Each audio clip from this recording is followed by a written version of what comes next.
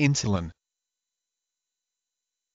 Insulin, a natural hormone made by the pancreas that controls the level of the sugar glucose in the blood. Insulin permits cells to use glucose for energy. Cells cannot utilize glucose without insulin. Diabetes. The failure to make insulin or to respond to it constitutes diabetes mellitus. Insulin is made specifically by the beta cells in the islets of Langerhans in the pancreas. If the beta cells degenerate so the body cannot make enough insulin on its own, type I diabetes results. A person with this type of diabetes must inject exogenous insulin from sources outside the body. In type I diabetes, the beta cells produce insulin, but cells throughout the body do not respond normally to it. Nevertheless, insulin also may be used in type I diabetes to help overcome the resistance of cells to insulin. By reducing the concentration of glucose in the blood, insulin is thought to prevent or reduce the long-term complications of diabetes, including damage to the blood vessels, eyes,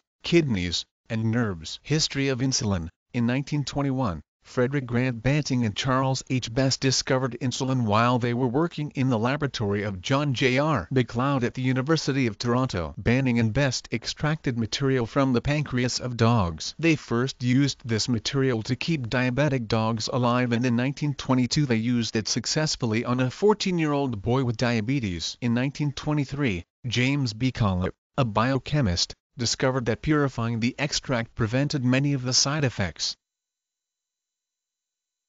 Insulin.